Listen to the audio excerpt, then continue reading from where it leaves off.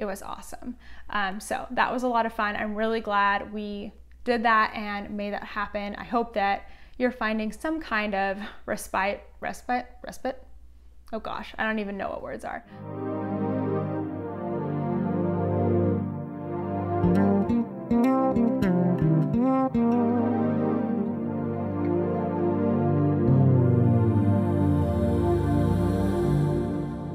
Hey everyone, my name is Natalie, also known as Knitty Natty. Welcome to episode 71 of the Love in Stitches podcast. Today is Tuesday, July 14th, 2020, and it is another crazy hot summer day here in Texas. I have no idea what the temperature is. I just know that we're at the point where we're reaching like 100 degrees just about, I don't know, every day.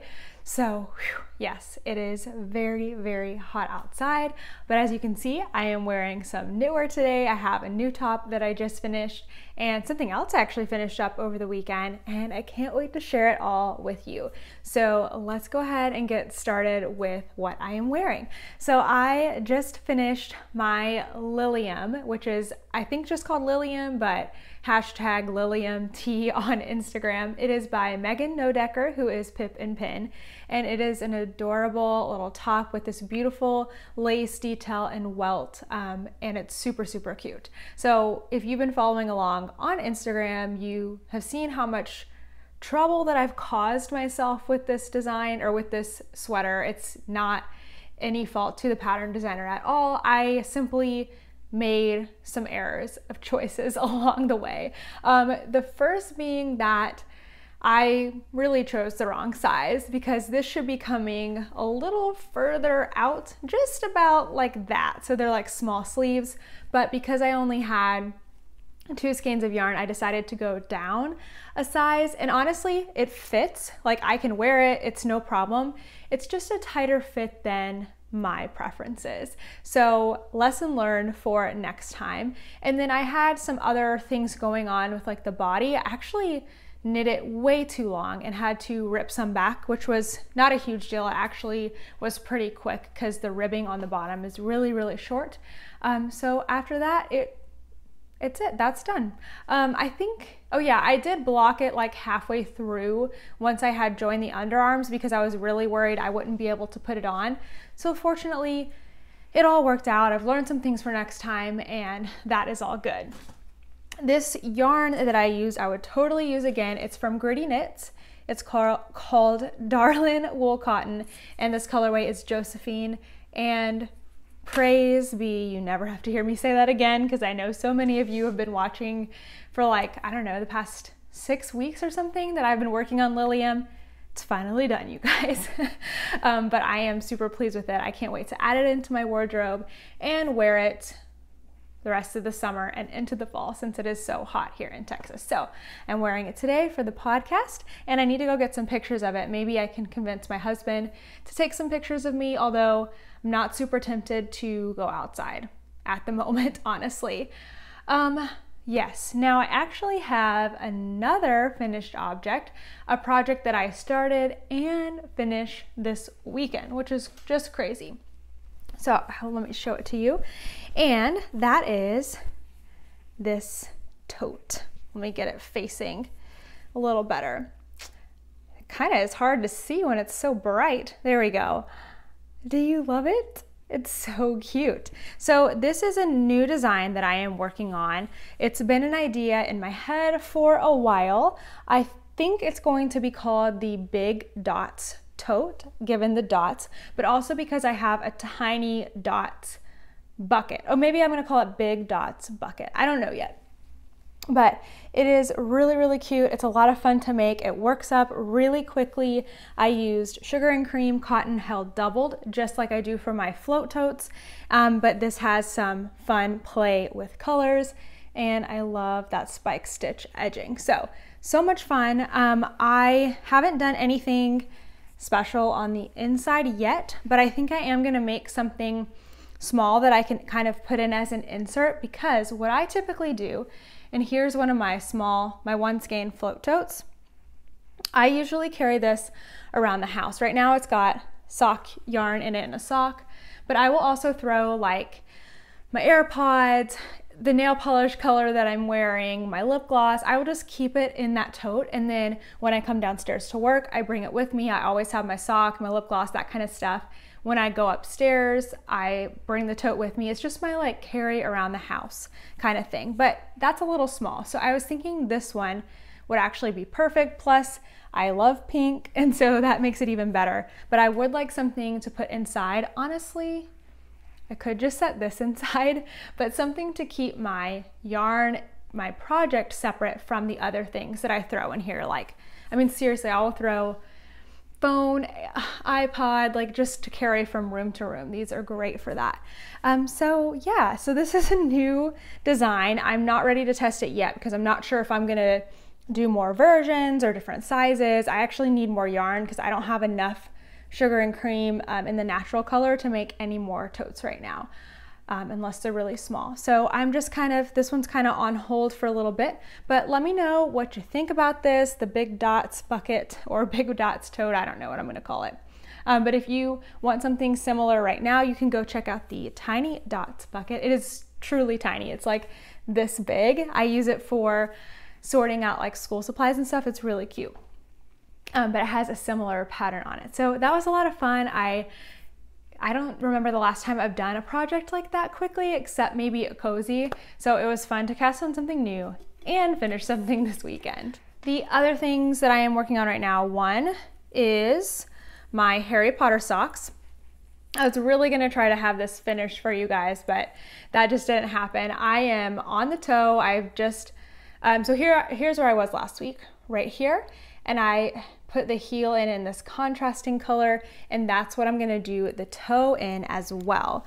This is a yarn, I believe, from Canyon Dyes or something. I can't remember. I knit my brother a hat out of this yarn. It's a really nice yarn, and I just had a lot left over, so perfect for heels and toes. So I am doing a helical sock with these two yarns that are from Dragon Horde Yarn and Yarn Cafe Creations, and I am alternating them with the helical method. I really need another cozy for that. I need to make myself another 50-gram cozy because this one is not a 50-gram skein, so it didn't really fit inside there. It was a little too big. But anyway, I am excited. I can go ahead and finish that up soon, and then I will maybe start the next one. I don't know. I am not sure what my plan is for socks after I finish this sock, because now I have this sock, or this pair of socks that will be halfway done. I have another pair of socks that are halfway done that I started in like May, but what I need to do is make my next round of sock week socks. If you haven't seen those, I'll have the sock week video linked down below, but I am going to knit those within a week so I can record my survival guide for you guys. So that's gonna be a lot of fun. So those will probably be the next socks that I actually work on, probably. So I need to finish this one up so that I can be ready to do my sock week socks. I think that's a good plan. But there you go, lots of work on that sock. And then I started another new project. I know, it's just crazy this week. So I decided that I wanted another skinny can cozy, like, where is it? Like this one of the self-striping ones, and I decided I wanted to be super extra and make it out of sock week yarn. So if you haven't seen it already, this is one of two sock week yarns. This is the self-striping from Malia Made It, and I have just enough yarn, like the exact correct number of stripes left on the ball to make a cozy and then get to the point where I need to be to match the previous sock that I made. So let me back up and try to say that again. There are 10 colors in here. When I knit the first sock, I've only knit the first sock of this pair, I ended with color number 1, with the coral, which is what I started the sock with. So I used up the coral. So that would mean I would have to unwind the next 9 colors to get back to coral to start the second sock. But this cozy takes 9 stripes. At least it did for me when I made this one. So I decided, well, instead of just unraveling it, why don't I make a cozy with those 9 stripes, and then I'll be right back at the coral to start my second sock for sock week. So just started that. I should probably grab, I will in a second, a little marker, because this is another thing that I can, with the sock and this, finish up over this next week. Because honestly, when I do my survival guide, I'm going to be attempting to knit 2 socks, a pair of socks in a week, which I don't think I've ever done before. It's going to be a huge challenge for me, so that's going to be all of my knitting. So I need to like clear out my other projects so that I am ready to go for that. So that's the plan. I did a lot. I feel like I did a lot this week. It still doesn't take me very long to talk about. I don't know what's happened to my rambling, but it's just, it hasn't been at the same level lately. But yeah, 2 finished objects, Lilium, the tote, and then a new project and lots of progress on my socks. Coming up, like I said, I'm gonna focus next week on doing my sock week socks, so probably nothing new until then. But then I want to cast on another garment. And I asked you guys on Instagram, would you cast on another summer garment, given that it's July 14th, or would you cast on a fall garment? So I still haven't decided. A lot of you said, go ahead and do summer, especially being in Texas. Like, you know, we still have a long time till it gets colder. Plus, you can wear stuff like this underneath a cardigan or a sweater, something that is going to keep you nice and warm. So I haven't decided what I want to do yet. I have plenty of choices here behind me, tons of yarn to choose from. There's more back behind it. So I just need to see what's sparking my interest, if I want to go ahead and start something long sleeve or something short sleeve, basically, is what it is. So haven't quite decided yet, but stay tuned. Probably in the next couple of weeks, I will have a new garment ready to go. All right, let's get into some questions. I have several new questions here in the Ravelry group, so if you ever have any questions for me, feel free to head to Ravelry and put them in the Ask Me thread, or you can put them in the comments of this video. I pretty much always read all the comments, try to respond to them, so you can definitely ask me there, and I will do my best to answer on the next podcast. Okay. This first question is from Kate Makes, and she says, "Hi Natalie, love your podcast and your All of This and Nat channel as well. I too am an organized person who is trying to embrace a minimalist lifestyle. My question is about organizing/minimizing leftover yarn. Do you keep all your scraps/leftover yarn? How do you organize it? For context, I am knitting a Cozy Memories blanket and each square takes about 8 grams of yarn. I would love to keep 8 or 16 grams of yarn when I finish a pair of socks or a fingering weight project, and then perhaps donate the rest. I would also love to hear more about curating a small and functional stash." So I have been working pretty hard over the last 7 or 8 months to really pare down my yarn stash. I've been using yarn from my stash for projects. I have definitely been buying some yarn, but not nearly at the rate that I used to. I've also been clearing out and donating yarn that I know I'm not going to use. So what you see behind me is pretty much what I have. I do above on the top of this shelf have my scraps. So let me talk about that. So when I finish a project, I do a couple different things. I will weigh it. Actually, I have my scale right here. I will weigh it, and if it's more than 60 grams and it's a color I really like, sometimes I will just put it right back on the shelf where it belongs, but like behind the hanks of yarn. If it is less than 50 grams, what I will do is put it in this trunk that I have, and that yarn is where I go when I need heels and toes for my socks, or when I am crocheting my granny stripe blanket, which is a scrappy project.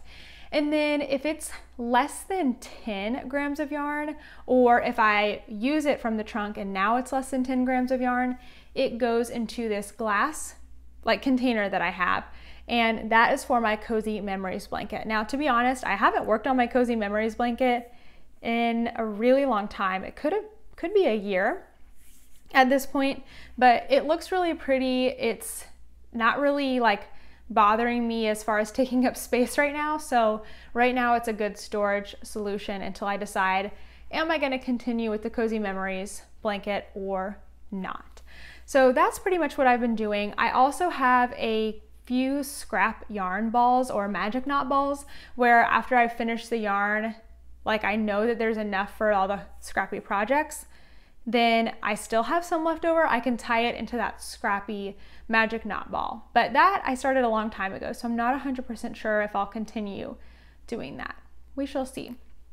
But some other ideas to kind of like help you use yarn without feeling guilty, like throwing it away. Because a lot of people, they will, you know, use the yarn for a project and then they're done with it. Like they don't want to work with it anymore. And some yarns, I am like that.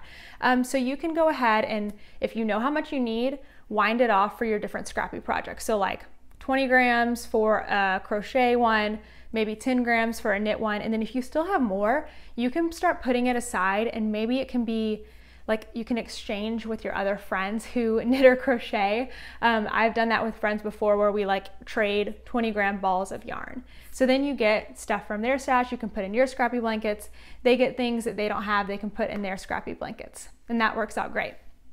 At the end of the day though, if you have to throw away some scrappy yarn, like it's totally fine. Like I don't think you should feel super guilty about it, especially if you're just holding on to it and not using it for anything.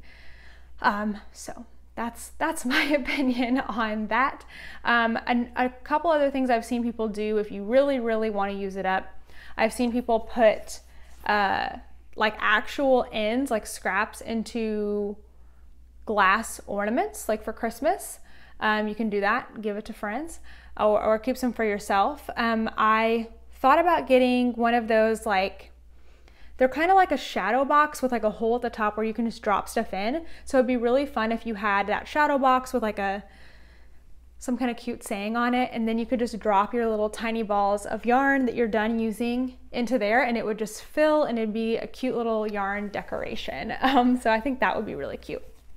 But there are a few ways that you can use up your leftover yarn, hopefully without too much guilt. If you have any full-size yarn that you're ready to get rid of, you can always donate it. I've seen yarn at Goodwill. If you know like a school that will take it, if you know some neighbor kids, I mean, there are so many ways to pass on your items that you no longer love to people who will love and appreciate them. So definitely explore that.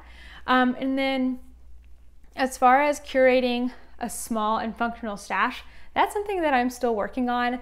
I am trying now that I've gotten it, I feel like, to a pretty reasonable size to start using up even more.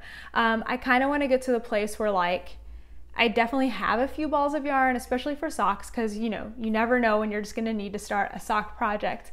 But as far as sweaters and stuff go, I don't know if I'm going to start to stash sweater yarn. That could change, of course, but part of me has this idea that it would be amazing to just, when the new Ho-He sweater, Andrea Mowry sweater comes out, and I'm like, oh, I have to make that, I will, at that point, go ahead and get the yarn for it because I'm excited about it in the moment, I'm ready to cast it on. So that's kind of my dream. So we'll see. It's gonna take me a couple more years, I think, to get to that point, because I've had a lot of this sweater yarn for a long time, but I am slowly working on it, and I actually just put out a minimal yarn room tour, so I will have that link that just came out today, which is perfect timing if you want to check out part of my process in that. The next question is from T Zano, I think is how you say it. Hi Natalie, what's the charcoal gray yarn in the shelf that you have 8 of? Also, would you ever do a video showing your yarn stash and any plans you have for your yarns? Thank you. Okay, so I think you mean this yarn right here, because it looks like I have 8. And this is a Knit Picks yarn. It is Stroll Fingering, and the colorway is Jack Rabbit Heather. So it is gray, but it is like, oh, I just lost what I was gonna say. Like a brown sort of a gray. And it's heathered. So it's a really cool color. I got it for a reason. I don't remember. I was gonna make something, but now I can't remember what it was. So now I just have it stashed ready for when the right sweater or cardigan comes along. But as far as, oh, a video showing my yarn stash. So like I said, I just did a yarn room tour, but I did not go specifically through my stash. So if that's something that you would like to see, like if you would like me to just pull all this yarn out and like show you what I have, I am happy to do that. That actually sounds like a fun idea, because then I could see if there's any more yarn that I'm ready to part with. So if you would like to see like a true yarn stash tour, let me know and I will make that happen.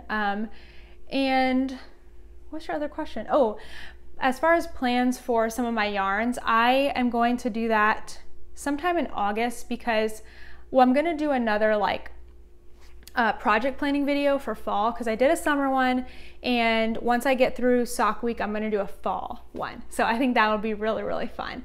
So yes, I'm kind of planning those things, but if you wanna see like a true stash, like pull out all my yarn, show you my stash, I'm happy to do that. Just let me know and I can make that happen. Okay, the final question this week is from the Pink Stitch 26. And she says, "Hi Natalie, my question is, do you ever lose your knitting / crocheting mojo? And if so, what do you do?" So I definitely lose my mojo from time to time, usually because something else has replaced that energy, like being stressed out at work or so busy with other things that I just feel so tired at the end of the day that I don't really want to knit, or I'm just not excited by my projects anymore because there's just too much going on. So that's definitely happened to me before. What I usually do in that moment is just kind of ride the wave and kind of let that happen. Usually it helps if I work on projects that are simple. So like socks really help me in that moment. I don't do a lot on them because they are honestly not super exciting, but when I do get like a little itch to knit, it's nice to just do something plain and simple. But if I'm really just feeling unmotivated, I will actually start something new. I will go through Ravelry and look for things that I can find to inspire me and just other interesting projects. I might watch a podcast or scroll Instagram and see what is getting me excited to work on. And if that's not working, then it's okay. It's just a matter of time before you are interested in your projects again. The hard part is if you have lost your mojo because you have a deadline, that's really tough. So in that case, if you have something you need to finish or work on, I am super motivated by timers. So I will set a timer for 30 minutes and just make myself work on something. Maybe I reward myself along the way. Like, okay, when I'm working on this project that I really don't want to do, I get to watch this trashy TV show that's my guilty pleasure for that time period. Or when I'm done, I get to have a piece of chocolate. I don't know, whatever you need to do to motivate yourself, do it, no shame. So that kind of helps me push through and still maintain my love for knitting and crochet and yarn. Let's talk about news. So my new video this week, I'm so excited about it, is my new minimal yarn room tour. So far you have seen this area behind me as it changed, and you helped me move some things around, and then you did not get to see what the whole room looks like. So that is in the minimal yarn room tour. I am finally where I am super happy with this room. Not 100% exactly like my final vision, but I don't know if it ever will be, because that is kind of always evolving and changing. But I sold furniture, I moved furniture, I bought furniture, I changed so much stuff, I got rid of so many things. And this room is so much more open, tidy, clean, minimal, and it is amazing. I really wish that I could just stay in this room all day long, which is pretty much what I do right now. But I feel like if I was able to just stay at home and work here, I could be totally content and have all the things that I need. So I've finally gotten it to like a really, really good place. So go check that video out.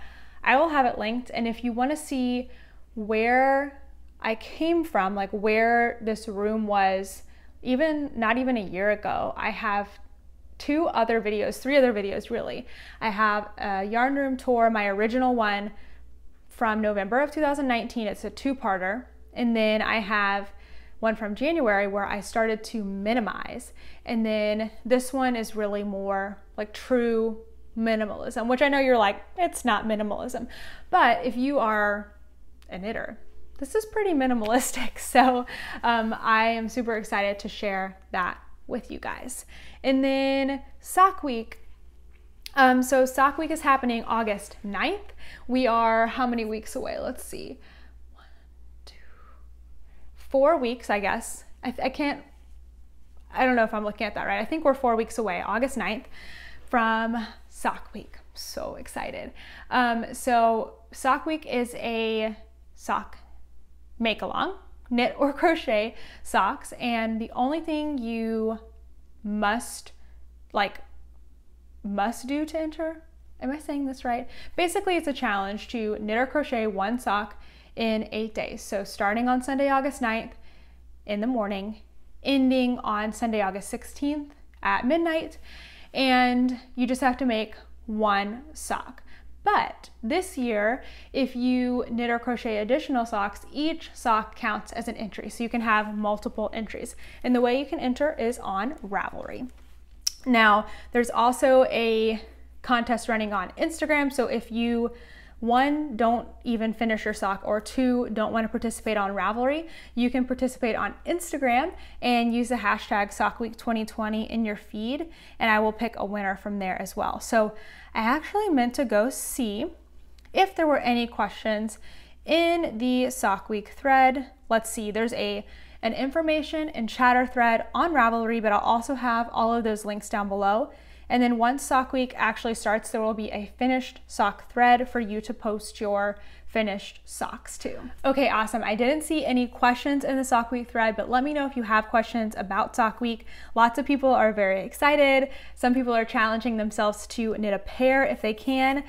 Several people have already gotten their sponsor yarn. So I will also have the 3 sponsors linked down below. We have Tia from Tia's Terrific Threads. She's got stitch markers and progress keepers. Then there is Molly from Molly Klein Design. She made bags, needle cozies, yarn cozies, which I believe sold out almost immediately, but she also has our variegated yarn. And then Malia from Malia Made It has our self-striping yarn. So all of those shops will be linked down below.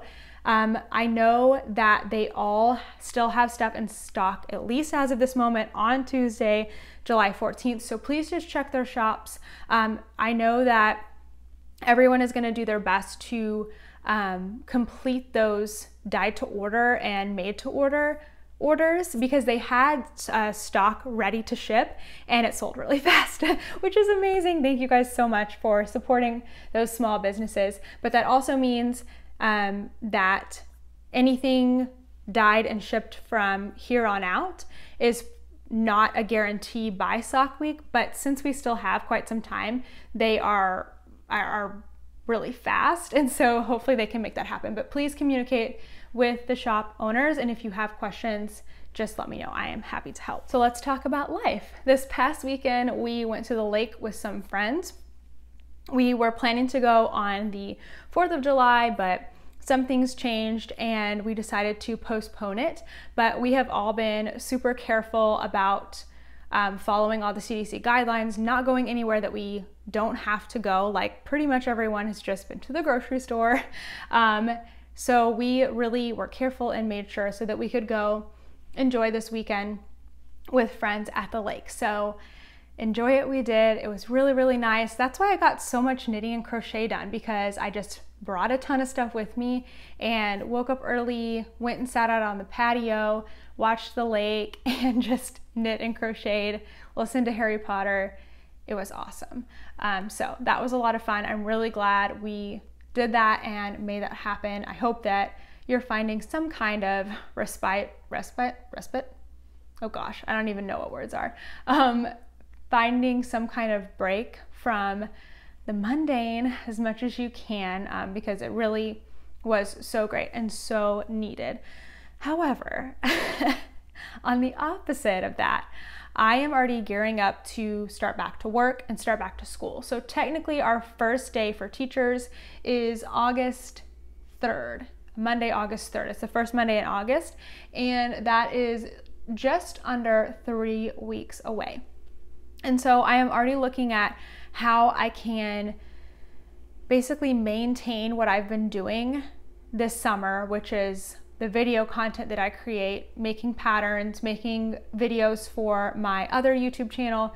How can I make that happen and now go to work for like 10 hours a day? Because my work day is really long because of my commute and just being a teacher. It does end up being, well, let's see. I'm usually there from 7 to 4. So that's not 10 hours. That's 9 hours, right? Yeah, anyway, so like a normal work day. But anyway, so I am trying to figure out how I can make that work with going back to work. So I've been kind of playing with my schedule. I'm gonna start slowly adjusting to waking up earlier and start doing some things at night just to honestly get me mentally and physically used to working that much. So yeah, I wanna make it happen. It is totally worth it to me. Because if you don't know, my dream is to make YouTube and pattern design my full-time job. And it's gonna take a while, I know that, but it is worth the hustle to make it happen. So I am going to be probably changing my video posting schedule here on Knitty Natty just a little bit because I'm gonna be changing it on my other channel. So I will let you know, but I am probably going to start posting on Mondays and Thursdays. So podcast day will stay Thursday, but I think I'm gonna switch my other video from Tuesday to Monday, which is not a huge jump, but just to let you know that is potentially going to be happening. All right, bringing me joy. So honestly, the weekend away brought me a lot of joy. It was so much fun to get to relax. I was happy to come home though too. I am such a homebody. I love my routine and schedule, but it was a really good time to see friends, and I know going back to work, I am probably not gonna get to do that for quite some time. So that was really good. I really appreciated, is that the right word? I really didn't want to take that for granted. It was a lot of fun. Anyway, okay guys, I am rambling too much, so I'm gonna cut myself off here, but I will see you again next week. Bye.